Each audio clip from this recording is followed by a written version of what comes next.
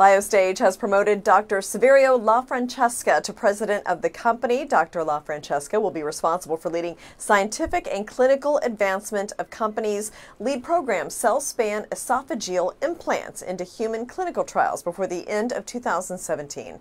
Dr. La Francesca has served as chief medical officer of the company since April 2014.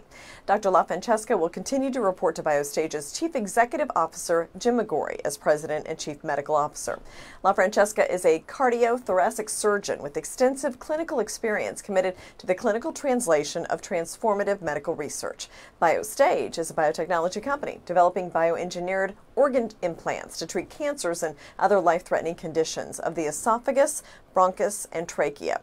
Biostage remains on track to file its IND application with the U.S. Food and Drug Administration for adult esophageal cancer in the third quarter of this year and commence its first in-human studies for its CellSpan esophageal implant before the end of 2017.